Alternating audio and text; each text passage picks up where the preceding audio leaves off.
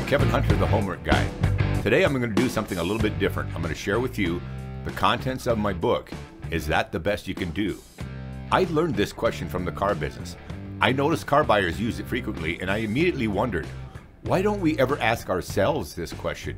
Wouldn't we change the outcome of everything if we did? Understanding the background helps, so let's talk about the last time you went car shopping. I'll be naive and assume the salesperson did a masterful job and perhaps you loved everything there was to know about him or her. That would be rare indeed. It didn't matter. Nothing they said or did would have made any difference when you sat down to finally look at the numbers at the bargaining table. You still asked that nasty little question that made the salesperson rather uncomfortable. Is that the best you can do? After the awkward silence and some fumbling hesitation, depending on how prepared the salesperson was for the question, the conversation went any number of directions. It didn't matter what explanations or defenses were given. Everyone at the table knew the answer to the question before it was even asked. What was important is that it was asked. This offer was not the best they could do. You knew it, the salesperson knew it, the manager knew it, people who weren't even there knew it. Everyone knew it, excluding those extremely rare situations. The first offer is never the best anyone can do. They had to make an offer to find out how ready you were to do business, and they left room so you could feel like you won a little. What's equally interesting is that you had not done the best that you could do. It's a safe bet that you came to the dealership very unprepared. Even still, you puffed out your chest as if you're the only one who always does their best on the first try, and you piously threw that question out on the table. What did I say? You had not done the best you could do, plain and simple. Let me explain. There are tons of resources out there, including here on the Homework Guide channel, to help you arrive better prepared for car shopping. You knew about the gauntlet that car dealers put you through. Knowing this, you could have been better prepared, and you would have asked better questions, and you could intelligently spot a good deal when you saw one. But no, you walked out your front door on your way to the dealer and said, let's go see what kind of deal we can get. Sorry to say, you looked and sounded like an idiot every minute you were at the dealership because you were pretending you had done the best you could do. Let's take a look at what I'm talking about. If you had a car to trade in, what was the real trade value? Did you know this before you came in? If you say yes, does a casual search through Kelley Blue Book or NADA qualify as research? Neither KBB or NADA has ever written a check for a vehicle, so their numbers are only approximations. Did you know anything about the selling prices of cars like yours at the auto auctions? What offers have you received from people who actually wanted to buy your car? If you are financing, did you talk to your own banker first? Did you come pre-qualified for a car loan? If you didn't do this, did you have any idea that every single point of change in interest rate on a $25,000 loan will cost you an extra $500 over the course of a 60-month loan? That's a big price for ignorance. Did you talk to your insurance agent before you went car shopping? Did you let them know what you were looking for and ask questions about gap insurance and other policy updates? Did you know your own agent was likely to offer gap for $30 a year, or did you just buy the overpriced gap policy that the dealer provided? Were the monthly insurance policy increases taken into consideration in your budget? Did you come in looking for a car with better gas mileage because you dislike the high fuel prices? Did you happen to be driving a car that is paid off and now you're thinking about spending $20,000 to $50,000 with monthly payments of $400 to $1,000 to save a few bucks each month on gas? What about your credit history?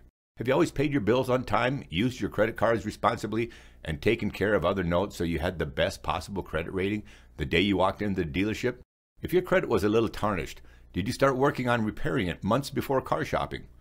I could easily add 100 questions to this list, leaving you feeling woefully unqualified to be sitting there at the dealership shopping for a car, yet you had the audacity to ask the salesperson, is that the best you can do? The deal you got, whatever it was a deal by default. Was it good in the end? Maybe, but how would you really know? Being fully prepared would have delivered a good deal by design instead of some sort of deal by default. This is the price of not doing the best you can do. I didn't outline this for the purpose of saying that you didn't have the right to ask the question. You did, and it's a good thing that you didn't accept the first offer. Here's my point. Why are you accepting the first offer or first attempt on everything from yourself? Have you ever finished anything in your life and then looked back at your efforts and asked, is that the best you can do? Not likely. If a nagging doubt about your performance was there, you swallowed it. You did a little CYA and moved on, and you're doing it more than you think. I learned a great lesson on this subject when I was in the Army. It was a hot and sunny afternoon in South Carolina. I was standing beside the track at Fort Jackson. I had just completed my last PT test in basic combat training. I was holding my side, feeling the pain of just having run the fastest time of my life in a 2-mile event. My goal was 13:08, but I came in at 13:18. The last quarter mile had been tough. Drill Sergeant Smith came by to ask me how I did.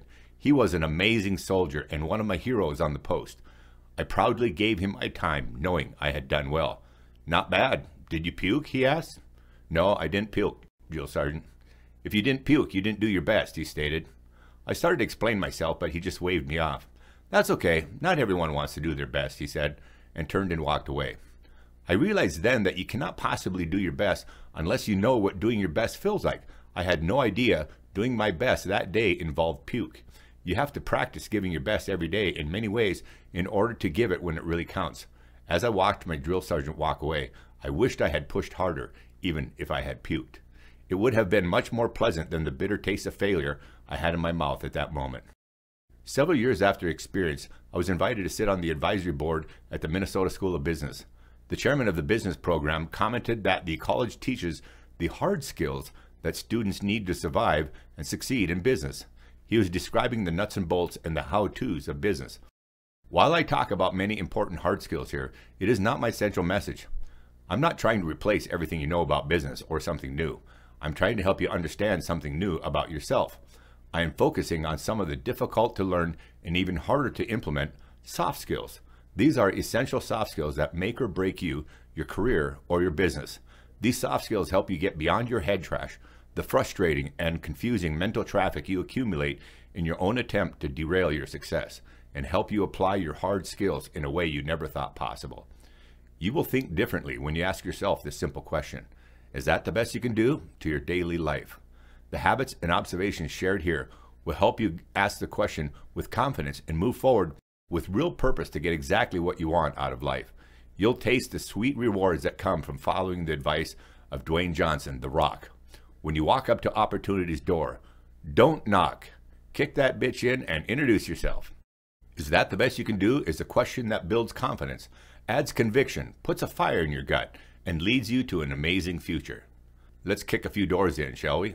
Make sure you watch all the rest of the videos in this series because you will definitely get the best out of your life. I'm Kevin Hunter, the Homework Guy. Thanks for listening.